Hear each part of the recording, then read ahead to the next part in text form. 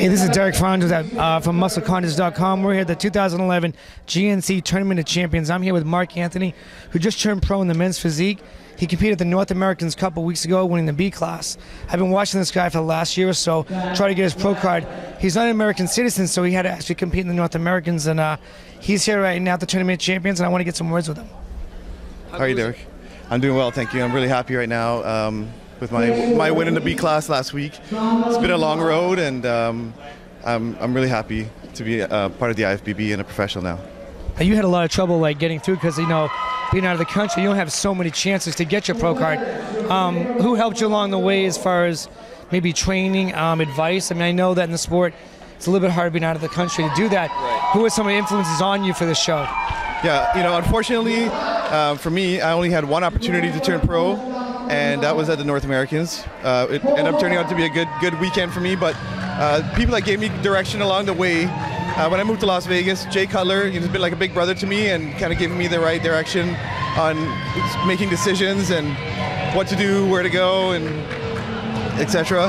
John Lindsay, who's been like another big support, and you know, told me I need to get my arms a little bit smaller and my shoulders a little bit smaller and how to pose, and a lot of support and guidance from him as well. I support all his shows.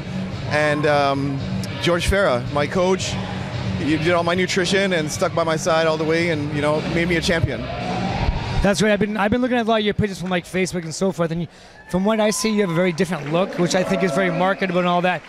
What are the things you're going to pursue outside of maybe competing with your new status and maybe career? What do you think you're going to do? You know, I'm open to opportunities. You know, anything I can do to help others and you know, to help grow the sport, I'm optimistic about. You know, a lot of things are happening now so fast after last weekend, and you know, I'm just trying to soak it in and make the right decisions. But right now, essentially, I'm trying to focus on being the #1 top pro men's physique athlete in the world.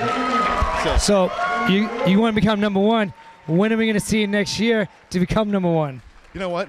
Right now the plan is to we closed a chapter of being an amateur, and now the new chapter of being a pro.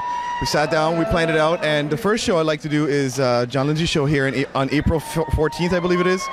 And anything, like, I mean, if there's a show that comes up before, I'll do that. But I'm just excited to like get out there and be part of the first pro men's physique contest. That's awesome, Mark. Congratulations.